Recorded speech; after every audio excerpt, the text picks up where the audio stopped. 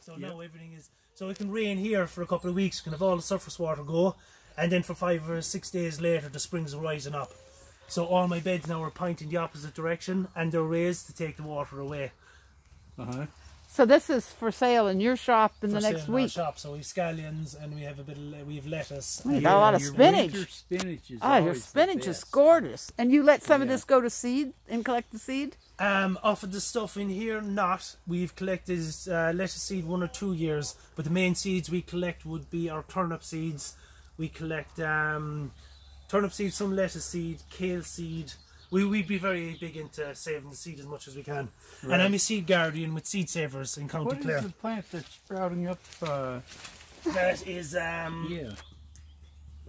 don't really recognize I can't think of the name of it. It's very invasive.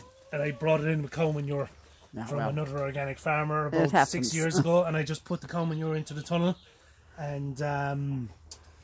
so I stopped bringing in... So you learned about composting. Does it have a network of roots underground? It does, the networks of roots to come out and shoot up.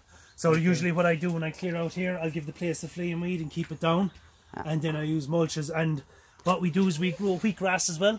We grow and juice wheatgrass, and we sell it frozen online, and we sell it in the shop. So I create a solid bed. So I take my my unit outside and I spread my compost. I put the wheatgrass seed on top of it, another